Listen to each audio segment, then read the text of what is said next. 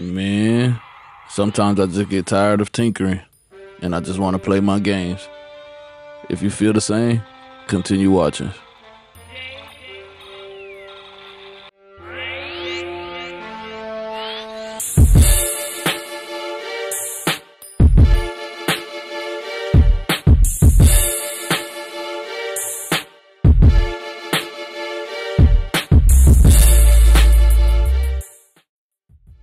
We're back. What's up, gamers? This is Too Loud Tech, and I'm back with another video. In this video, I want to talk about time. I don't have that much of it, and I don't always want to spend the time that I have tinkering and fiddling around with settings, messing around with frame skips, and just trying to get all these things right on the fly. Sometimes I just want to pull it out and jump right in. With that being said, let's get right into this. This is going to be a two-part series. The first part is going to be for those who want to just get back onto a stock OS, and the second part will be for those who want to get onto a modified stock OS. I will have links to everything in the description. But first, I want to go over some custom firmware options that are available, starting with Batocera and Batocera Karaoke Lite. So for those of you who followed my Batocera Karaoke Lite guide, I would like to apologize because I know there was a few bugs in that and I should have tested it a bit more thoroughly. Some of the issues that users were reporting were problems with NDS and not being able to configure your keybinds, and even if you were able to configure them, they would not stick or save. Also, the fact that the drastic menu is so small that you need a telescope to read it. That was a major inconvenience for me, and again, I apologize. Other issues were some users were having problems with PS1 BIOS and not allowing them to actually load, or just the PS1 emulator not showing up and having to do a bunch of tinkering in order to get that to work. So I do not recommend Batocera Lite at this time, and I will make a note in my Batocera guide as a pinned comment. As for what I'm running right now on this SD card, this is Batocera V40, which I also don't recommend unless you don't mind tinkering, because it still has some issues.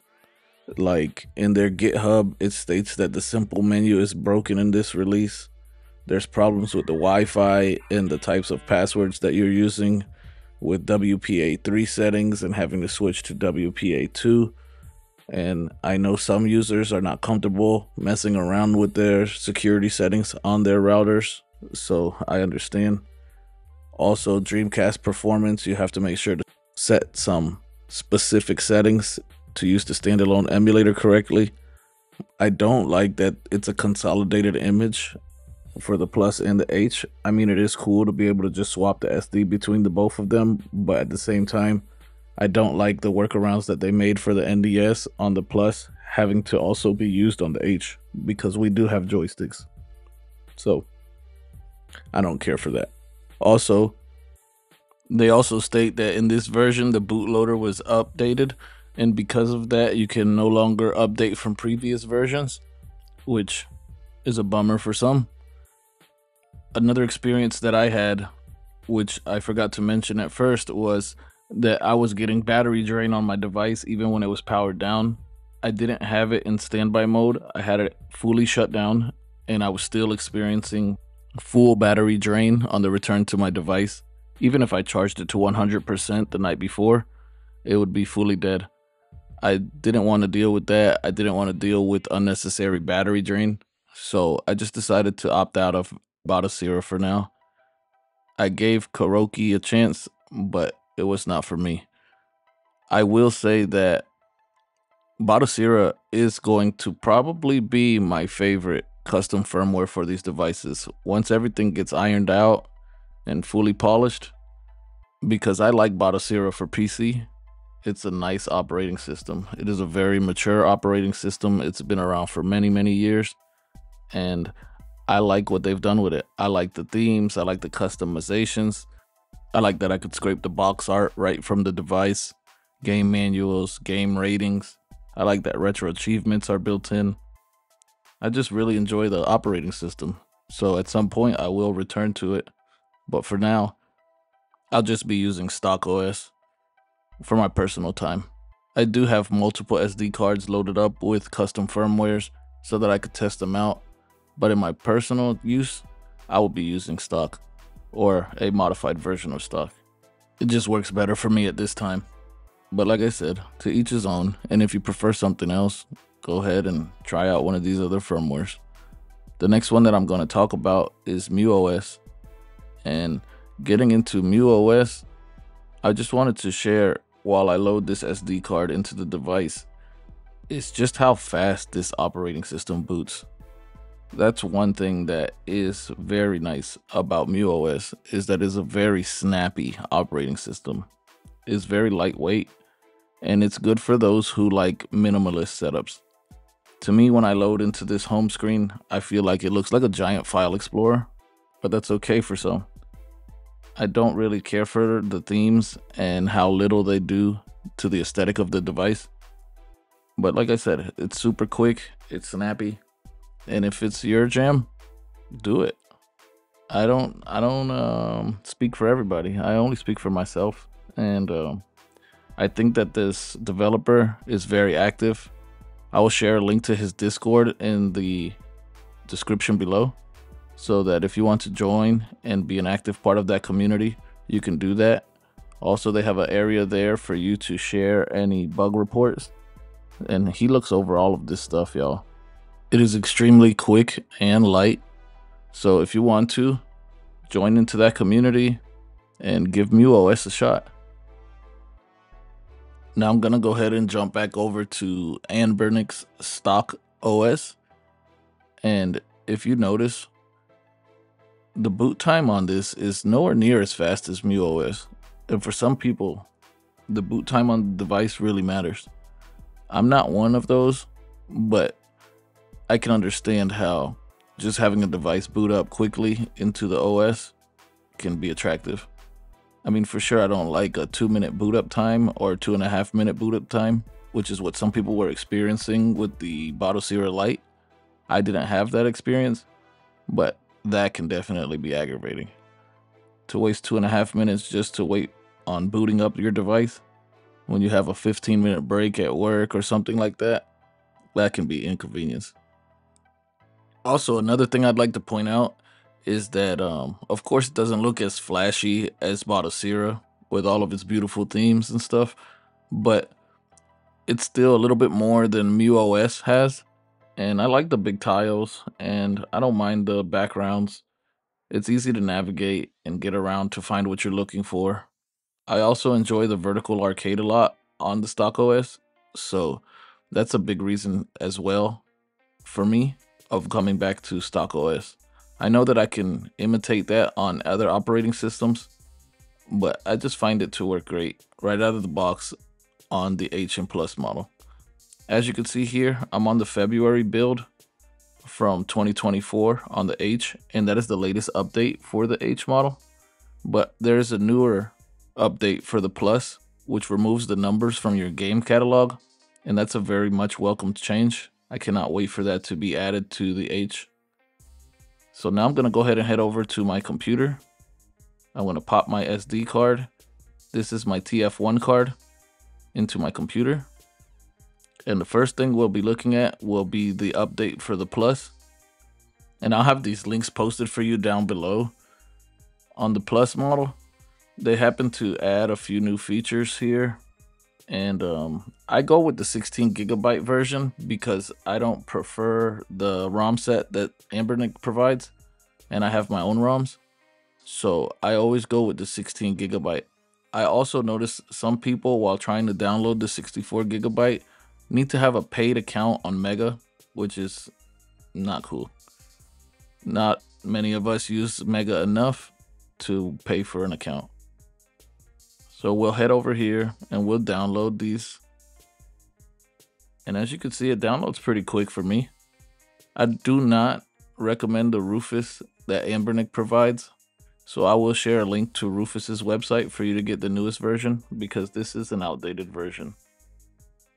Moving over to the H, we have the February build, which does not have all of those new changes that the Plus has right now, but I'm sure they'll be adding it soon enough.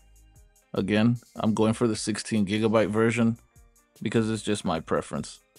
But if you want the 64GB, I would also have that link down below. Here, everything from here on out will be the same between the two devices as far as setting it up and getting your ROMs and everything set up. The thing that's nice with Anbernic software is that it comes with all the BIOS that you're going to need. So I'm going to go ahead and download this now.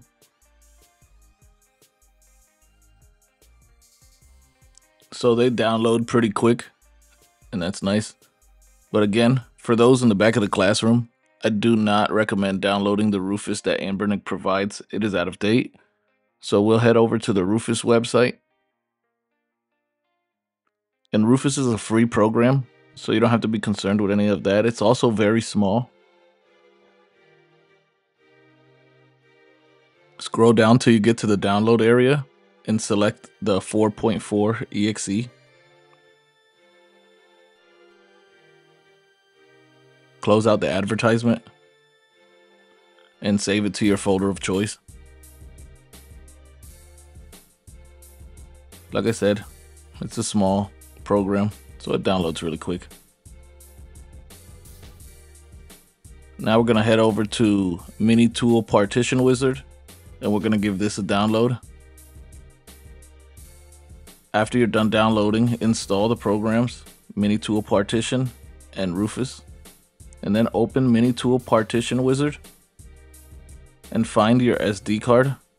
The easiest way that I say to find it is to look for the one with the size of the actual SD card you're using. As you can see here, I have a 14.99, which is actually a 16GB SD card. That's the one that I use for the TF1 slot, because I do use a 2-card setup. You're not obligated to use a 2-card setup. It's just my preference. I will be showing you how to also set up the 1-card setup, so don't you worry. Here, I made a small mistake in the format type and made it an NTFS. If you're using a 32GB card or larger, you need to set it an EXFAT. And if it is 32 gigs or smaller, FAT32. Apply the changes. Allow that to finish what it's doing. When it's done, just hit OK and then close out the program. What we're going to do next is we're going to extract the software, the operating system, and I use 7-zip, which I forgot to mention earlier, but I will link that down below if you want to use the exact same program. It is also free. So I'll head over to show more options, 7-zip, extract files, and OK.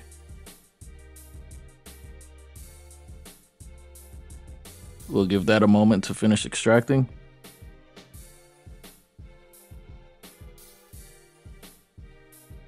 And now that's done, you're going to want to head over to Rufus, wherever you installed that at. You're going to want to click Select. Open up the operating system that you just downloaded. Up top under where it says Device, you want to make sure that that is the SD card that you have. And then hit Start. OK. And just give this some time to finish up. I hyperlapsed it, but it does take a few minutes. It's not as quick as what you're seeing on screen, just so you know.